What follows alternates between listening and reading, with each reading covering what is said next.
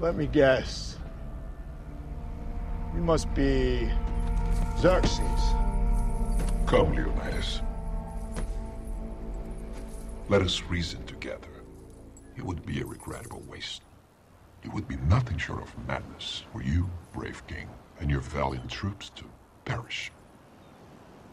All because of a simple misunderstanding. There is much our cultures could share.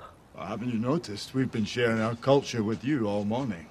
Yours is a fascinating tribe. Even now you are defiant. In the face of annihilation.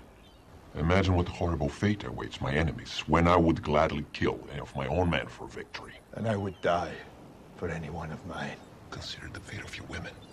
Clearly, you don't know our women. I might as well have marched them up here, judging by what I've seen. There will be no glory in your sacrifice. I will erase even the memory of Sparta from the histories. The world will never know you existed at all. The world will know that free men stood against a tyrant, that few stood against many. And before this battle was over, that even a god king can bleed.